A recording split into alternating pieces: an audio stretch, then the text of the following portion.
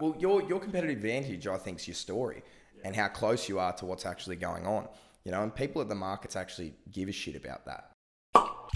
You know, your average Joe at the pub probably won't go to the bartender and be like, hey, can you tell me about the background of Cedar Creek cider? Yeah, no one does. Some will, but... And I've offered that. Most won't.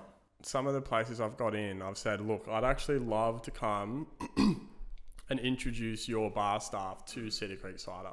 Because if they can have a direct conversation with their customer and say, this is Cedar Creek cider, blah, blah, blah, Nathan Silm, fourth generation, like, this is a story. Therefore, the people that are buying that have a connection to the cider and just will enjoy the cider more. I think that's a big deal. If someone can connect to the product, they're going to want to drink it and they're going to have a better experience drinking it, for sure.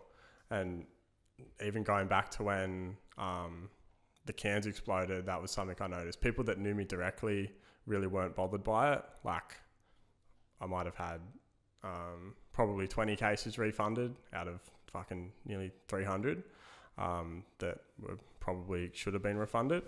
And yeah, it came down to, did the person know me or not? And if they didn't, they wanted their money back, or to some extent wanted a refund. Which is fair. Which is totally fair. Yeah. I cop that on the chin. Yeah. Yeah, that's fucking very true. But you're in a different, like now, okay, there's personal relationships, okay, which is just, you're trying to help each other become the best person that you can be. Yeah. Which is that whole who do you want sitting at your table type thing. In a commercial point of view, but okay, how can we benefit both parties? You know, someone's not going to take on your cider unless they can see themselves getting an ROI on that, or return on investment.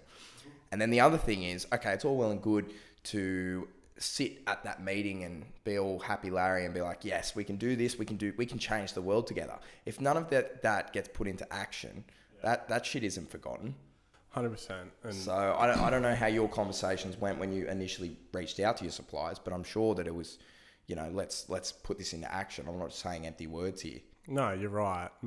And it's funny, most of the people still, the customers that I have, a lot of them, I haven't been the cheapest cider to buy by far. Like, the people at the George sat me down and said, look, here's what I'm paying for like another company. I'm a lot more expensive. Like, it has to be. That's when I'm in this growing stage, it's not cheap to make it. And I want to drop that price for everyone in time, and I will.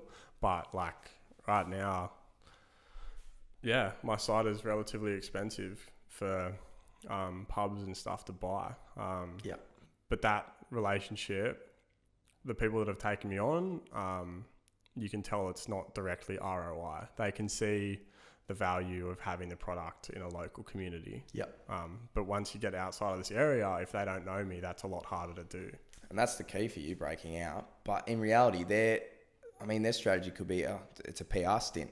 Yeah. I mean, we're appeasing the mass right now. You know, everyone wants his cider on. Well, let's fucking put his cider on. Yeah. People asking for it helps. Yeah. Definitely. But yeah, there's still a lot of companies that I need to approach and talk to and try and get in with.